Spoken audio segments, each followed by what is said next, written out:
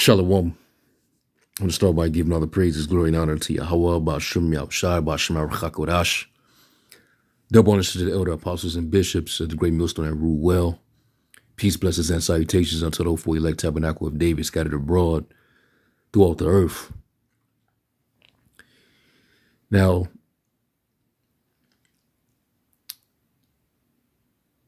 it's pointless to try to debate on certain topics, knowing that the individual that you're debating is not going to receive what you're teaching.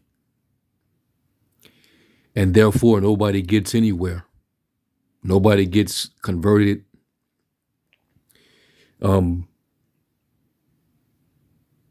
It's like when you're going into subjects like this one, this is Tazaryach going back and forth with this guy going by the name of Elder Yara.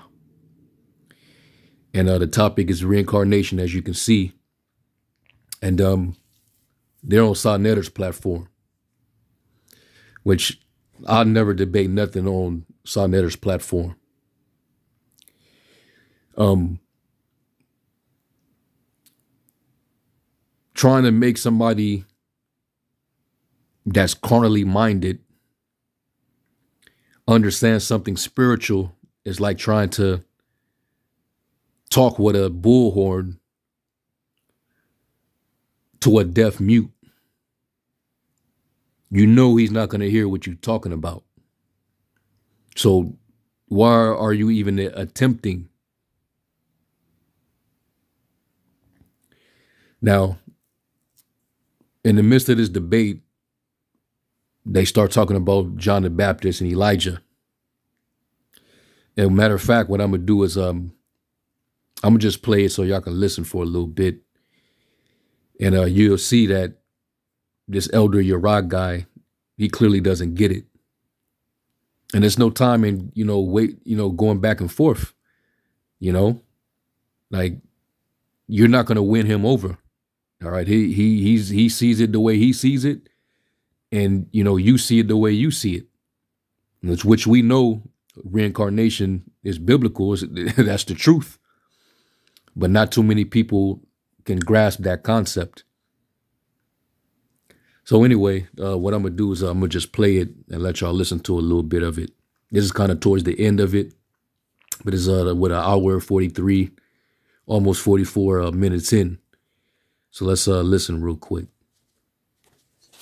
You have to show the compare and contrast where one did this and one did just like the other. Just like we always have the debate in our land. Who is the prophet like unto Moses? We can show you Moses versus what Joshua did versus what Yahushua did. That's easy. No, but the reason I'm saying what Elijah did in the scripture. But this debate ain't about saying, if I show you what Elijah did versus what John the Baptist did, you're not going to see anything. You're not going to make that comparison. Why? Because it's talking about the spiritual aspect. But you windmill. See, and that's just his opinion. That's his perspective. Now, I can actually go in there and show clear-cut parallels of Elijah and John the Baptist. I'll show two. First thing, let's go to 1 Kings.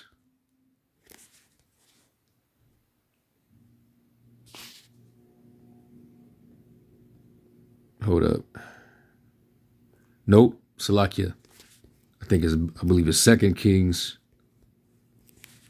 the first chapter. This is 2 Kings 1 and verse 8. Now, mind you, every individual have their own soul. And within your soul is the seat of your affections, your desires, your emotions. That's what makes you you. And it's and all of our souls are unique. All right. So that means that, there's a way of behavior. There's certain things that you desire. There are certain things that you dislike, and that's what makes you you. Well, Elijah, you will be able to see that his soul is definitely paralleled to John the Baptist just based on their attire. Now, this is 2 Kings 1:8, and it's dealing with Elijah. It says, and they answered him, he was an hairy man and girt with a girdle of leather about his loins. And he said, it is Elijah the Tishbite. So this is how Elijah dressed. Because this is, that was his style of dressing, right? Now let's go over to Matthew, the 3rd chapter, where it actually describes John the Baptist and what his raiment was, what his attire was. Matthew 3:1, it says, and in those days came John the Baptist preaching in the wilderness of Judea and saying, repent ye, for the kingdom of heaven is at hand.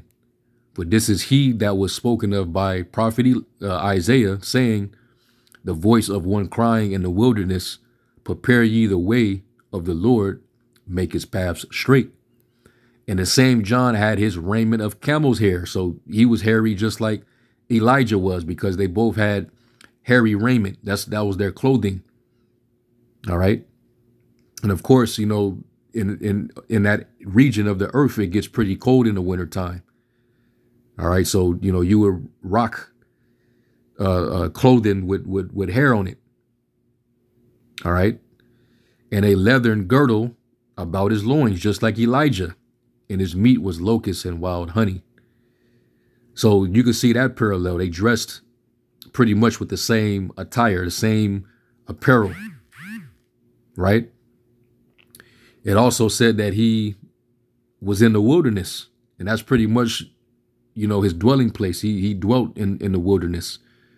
Elijah, he also dwelt in the wilderness. So they both had similar habitats. All right. These are not coincidentals. All right. None of it is a coincidence. This is the same spirit,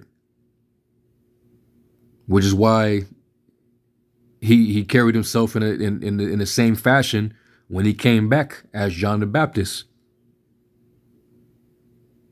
All right. They was also courageous because Elijah, he rebuked the prophets of Baal, right? So he wasn't afraid to, curse them out for their idolatry. And they was getting ready to put him to death. Well, John the Baptist, he had the same courageousness because he wasn't afraid to rebuke Herod, the brother of Philip, for having an adulterous affair with his wife, and ended up getting put in prison behind that. So those are all parallels. They dressed in the same fashion. They both dwelt in the wilderness, in the desert. They both were courageous. And I can go to those scriptures to prove that, but hey, go and do your search. Look these scriptures up, man. So, like I said, this dude, he's just mouthing off, and it's just his opinion. All right. This is why it's a waste of time, because even when you do show the proof, when you show it to him, it doesn't click. This is why the Lord said, give not which is holy unto the dogs, neither cast ye your pearl before a swine. Meaning, don't give this to somebody that ain't worthy, because they're not going to get it. And also, on top of that, if you do share it with them, they're going to, trample on it. They'll just turn around and say, "Oh, that's off. That's a bugged out doctrine, that ain't the truth."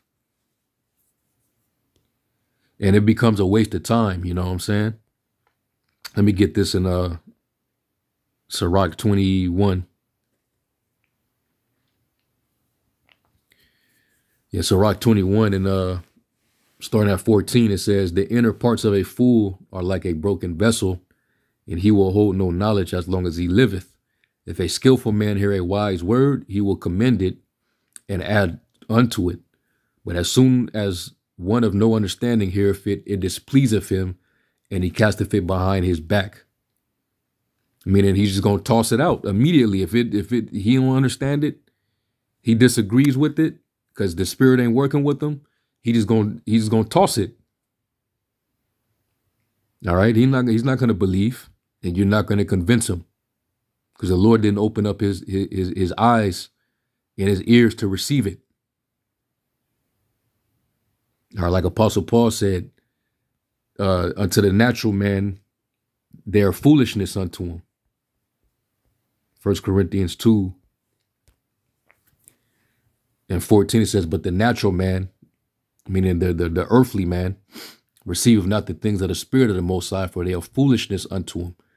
All right, the concept of reincarnation is foolish to the natural man because he's carnal.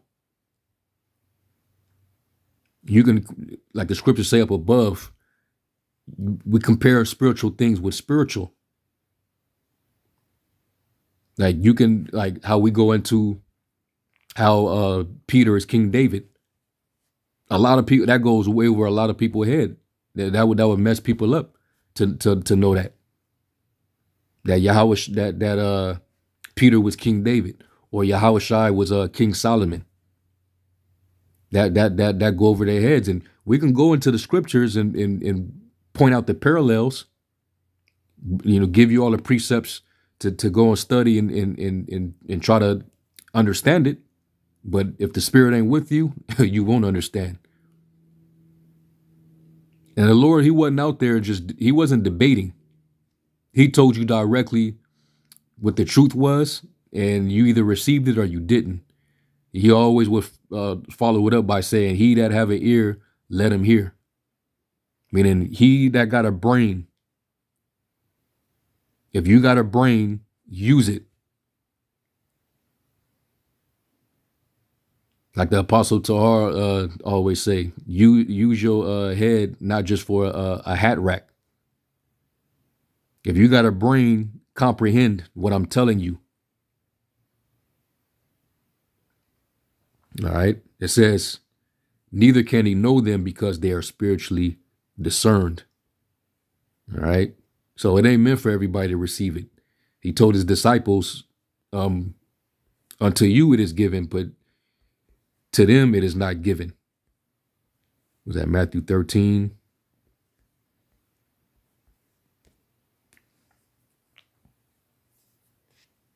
Yeah, Matthew 13 and 9, it says, who have ears to hear, let him hear. And the disciples came and said unto him, why speakest thou unto them in parables? He answered and said unto them, because it is given unto you to know the mysteries of the kingdom of heaven, but to them it is not given. And this word would be a stumbling block to the 2/3 of our people, the majority of our people. You know, it would be a rock of offense. It would be a stumbling block, a gin and a snare. The Lord said, bind up my testimony and seal my law among my disciples, man. So really it's only for a select few. All right. And reincarnation is one of the mysteries. Okay. You look up that word mystery, is from the Greek word mysterion. And it says a hidden thing, secret, mystery, generally mysteries, religious secrets, confided only to the initiated and not to ordinary mortals. You know, prophets, they got certain portions. You know, some got more than others, but everybody got their portion. Okay. It says a hidden or secret thing not obvious to the understanding. All right. It says down here, it says a hidden purpose or counsel, secret will of men of the Most High, the secret counsels which govern the Most High in dealing with the righteous, which are hidden from God, ungodly and wicked men, but plain to the godly. All right. And reincarnation is plain. We understand it. That's why we can understand why judgment takes place. Like when children die or people die and they die in the most brutal fashion, we understand that that was judgment because of what they've done in their past life, that they were guilty of some sin or multiple sins that they have to pay for in their next life. And hey, because if you don't understand that, then you be questioning the Most High's morale. You know, you be thinking that got to be an evil, unjust God if he'll kill an innocent kid. But we know the Most High is not unjust. He doesn't commit any iniquity. He's not unjust. He's a God of justice, a God of judgment. Like when they asked the Lord about that man that was blind from his birth, why did they know to ask him who did sin, he or his parents? Because they understood that concept. Maybe he's paying for something he did in his past life. So these type of dudes with that carnal mindset, they'll hear these things and it just displeases them. So they'll just be quick to toss it out because they don't understand it. So once you sense that, you no longer waste your time. You move on. You keep it moving. Otherwise, it ain't gonna get nowhere. And the scriptures say this, Sirach 22 and 13, it says, "Talk not much with a fool, and go not to him that have no understanding. Beware of him, lest thou have trouble, and thou shalt never be defiled with his fooleries. Depart from him, and thou shalt find rest, and never be disquieted with madness." But, you know, we understand why they do it. It's for the sake of clout. You know, they do all these debates just, you know, because they made a name for themselves. They made themselves of reputation. The Lord didn't debate nobody because he wasn't there to earn a reputation. He made himself of no reputation. He just, you know, whatever question they had, he answered it on the spot directly. And it wasn't no, it wasn't no debate. And he usually would shut them down, you know, with simple answers or with a scripture or two. All right. But anyway, I'll play just a little more and then we'll close out. But I'm just responding to this right here. Tazaryach wasting his time. Because everything Yahweh just did is windmilling, because we ain't talking about, the debate ain't about what did he restore. He said Elias shall truly come. And John is Elijah. That's Christ's words. And then he said, he that have an ear, let him hear. All right. Use your brain and comprehend what I'm telling you. He was literally saying, John is Elijah. That's him. And they just simply, even though the Lord made it crystal clear, he made it perfectly plain, and people still, you know, they don't know how to receive it. Oh, it's talking about the spirit of him. What is he talking about? A familiar spirit? So we talking about wizardry, shamanism, dealing with a ancestral spirit? No, John was Elijah coming back. He was the reincarnation of Elijah. That's facts. That's the truth. And if you can't receive it, then hey, you just can't get it. But anyway, Christ said John is Elijah. The only way John could be Elijah is if when John was born out the womb, that same spirit was Elijah in John. That's the only way that works. Otherwise, Malachi 4 and 5 don't work no more. Christ's words don't work no more. So you can ask your question, because I think that you was responding to my question, but I don't think that that you actually asked me a question. But that was all of my question. If you're saying, sorry, what's your question, Yara? Yeah, if you're saying that, that Christ knew and understood that this is a good one. If Elijah's spirit was reincarnated in John the Baptist from the womb, that was Elijah's spirit, is that what the scriptures tells us, Captain? I promise you, the scripture doesn't tell us that was Elijah's spirit in the womb of Elizabeth. No, it doesn't say that literally. It doesn't say that. It says what happened. He said he would have the Holy Spirit from the womb. Right, that John would be filled with the Holy Spirit, that he leapt in the womb when he met Mary, as she was pregnant with your house. Hey, I got another parallel, another one. How about when after Elisha, he asked for Elijah to give him a double portion of his spirit, right?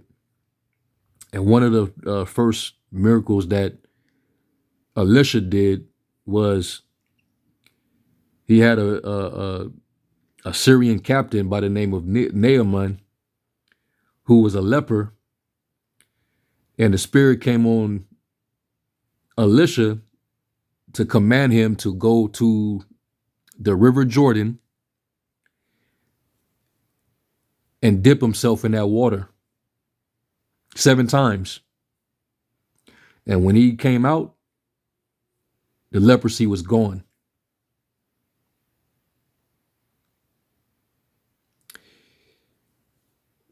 That's, and we talking about comparing spiritual things with spiritual. This dude, he's carnal as hell. Him having the double spirit of Elijah, he did something that Elijah would have done. And you see that same spirit was actually in John the Baptist, because that was Elijah. He went and baptized in that same river, which symbolized a spiritual cleansing. And I'm just throwing that out there. But like stuff like that, man. How could you see all these parallels and not conclude that that's not him? The Lord made it crystal clear. If you don't take what the Lord said serious, you're trying to complicate what the Lord said when he made it plain to you, is evident that you did not have the ears to hear. So Tazaryach, he's wasting his time, man. And then I think I heard him say, well, why didn't the Lord, just like when Yahushua asked them, who do you say that I am? And they started naming different prophets, was showing you right there that they understood that prophets come back in their lot reincarnated. But he asked Peter, who do you say that I am? He said that you are the son of the Most High, the living power.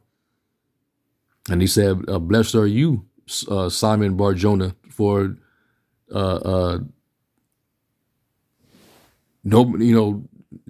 nobody's revealed this to you but my Father from heaven. Yeah, this like I like the debate wouldn't.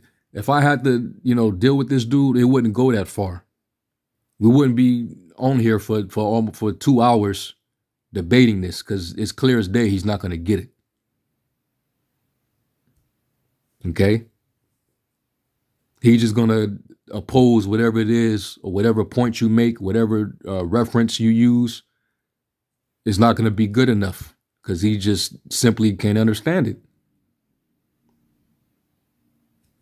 So, yeah, man, that's that. No matter of fact, Salakia, he when he said that, he also said, so why didn't the Lord, just the same way they revealed that Yahushua was the Messiah, why didn't the Most High reveal to John that he was Elijah? Because, you know, when they asked if he was Elijah, he denied and said no. But why didn't the Lord reveal to Judas that he was the fulfillment of Psalms 109th chapter?